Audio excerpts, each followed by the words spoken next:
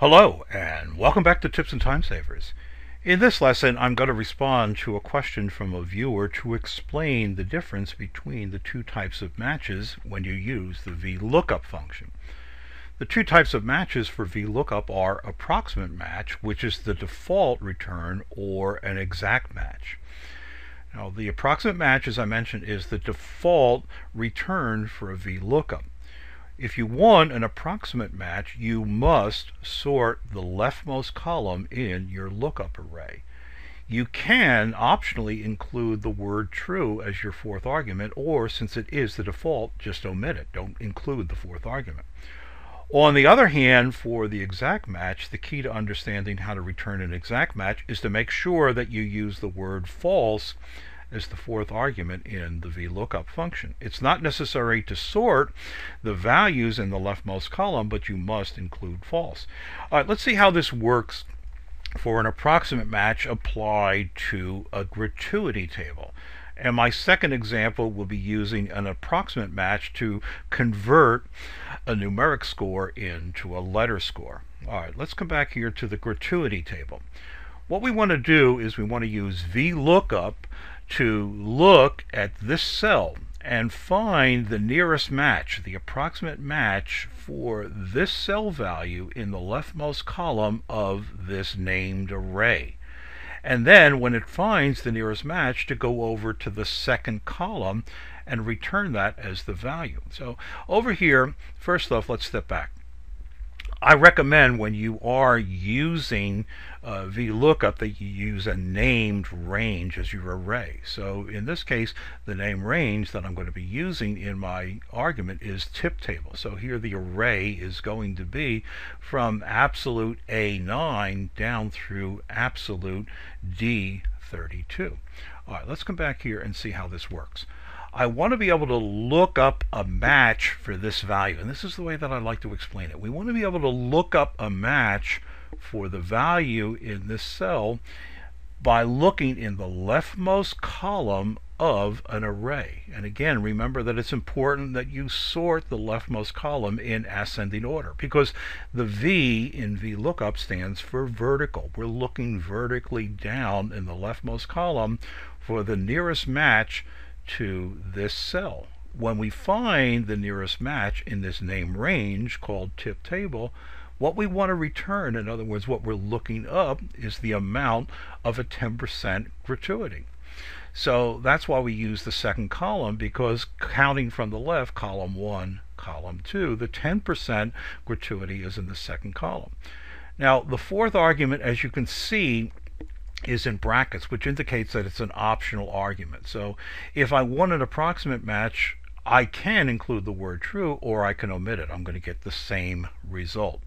All right, now let's come over here and take a look at this cell, which I want to return the value in the third column. This time I'm going to write the formula from scratch. Equals VLOOKUP, and what I want to do is I want to look for a match for the value in this cell. Now, since I'm going to be copying this over, I want to make the lookup value an absolute cell reference. If I use the F4 keyboard shortcut, it makes it an absolute cell reference, comma for the second argument. Again, remember that I like to use name ranges. So since I've named this range for the array tip table, I can use the keyboard shortcut F3 to bring up the paste names dialog box, select that name range for the array, use a comma, and now the column index, which has the value for my return, is going to be in the first, second, it's going to be in the third column. So use the number 3, and it's not necessary for me to include the word true because it's an optional argument. So write parentheses to close this off, and there you go. So $2.25 is the recommended gratuity of 15% when I find the approximate match for this value. So $19.98 is in this range. It's greater than or equal to $15, but it's less than $20. So the way to understand this is to look at the two arguments. In an approximate match, we're looking for a range that falls into this, that uses these two criteria. The lower value will be greater than or equal to the cell that we're looking up, or it is going to be less than the higher value. So if I change this dollar amount up here, let's make this $35.75. Now we're going to be looking up this value. So when I look up in the sorted in ascending order range, I want to look for a value that is greater than or equal to $30, but less than 35. So now what I'm getting is I'm getting $3 over here for 10%. I'm getting $4.50. I'm getting $6. All right, now let's come over here to another example of a letter grade. In this case, I have a table that's set up, and again, I could name it. In this case, it's such a short table that I decided not to name it. So we're going to be looking in this array. What I want to be able to do, and I'm going to change this value here for the moment. I'm going to change it to 39. My VLOOKUP function is over here. I want to be able to look up the value for the student's score. Where do I want to look for it? I want to look for it in the leftmost column of an array. Now in this case, as I said, it's a short table, so I just use $A, $5, colon, $B, $9. So in this absolute cell reference range, because I'm going to be copying this down, that's why I want to use that absolute reference. Then what I want to do is I want to return the value in the second column. I want to convert a numeric score into a letter grade score. And again, I'm looking for an approximate match, so I do not need to include the fourth argument. If I wish to do that, I would use the comma and then use the word true, and then I have my approximate range. I have my approximate return. So notice over here that I'm looking for a value in this range. It's greater than or equal to 0, but it's less than 40, so it's going to return F. If I change this to 40 numerically over here, you see it turns into a D because it's looking for a value in this range. It's greater than or equal to 40, but it's less than 70.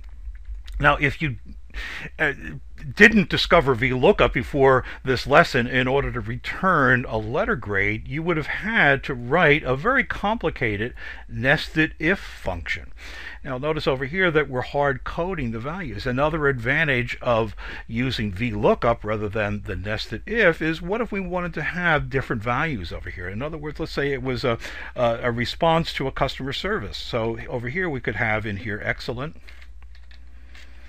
And now you see how the value changes over here. We could turn this into very good,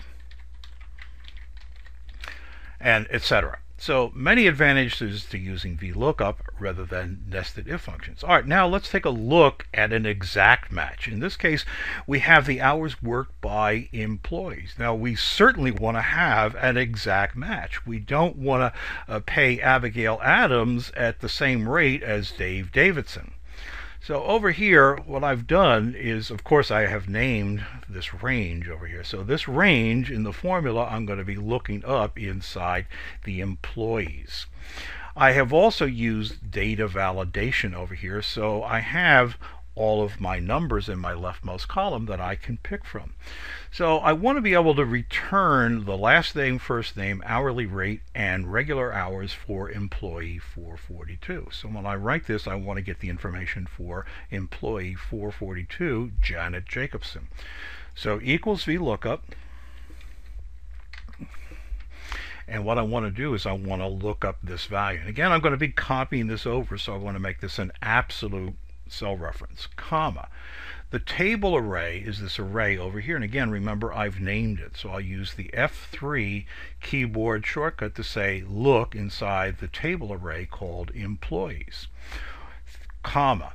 My third argument is I want to return the last name. So the last name, counting from the left, is column number 2, comma. Now again, remember, for an exact match you must include false as your closing argument. So there we go. So Jacobson is the last name for employee 442. Now I can easily copy this over and make one change. When I want to return the first name is in column 3. So I'll change this third argument from a 2 into a 3. Likewise, I can copy this over and make one change.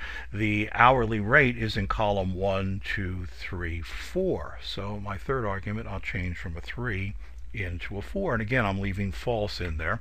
Finally, I'll copy this over and I'll change the 4 into a 5. And now this column is going to be calculated. So what I want to do over here is I want to say equals, point to this cell, and I want to multiply it by this cell. Click OK. Now, the beauty is that I have the drop-down list. So if I want to look at another employee, for example, employee 634, you can see that 634 is Lisa Larson. Coming over here and comparing it, you can see that that's exactly correct. Now, let's return to our first employee, Janet Jacobson, and see what would happen if we used an approximate match rather than an exact match. So what I want to do over here is I'm going to edit this, and I'm going to omit the fourth argument. So get it from the comma, click over here, close, and now you see it return Gustafson, because it's looking in the leftmost column, and I've not sorted this, and it's looking for the first instance of a close match. So by looking for 442, coming down here, it's going to bring this number up because it's going to be greater than or equal to the lowest value but less than the high value. So you see, you definitely want to have the exact match. I'll use Control Z to undo that.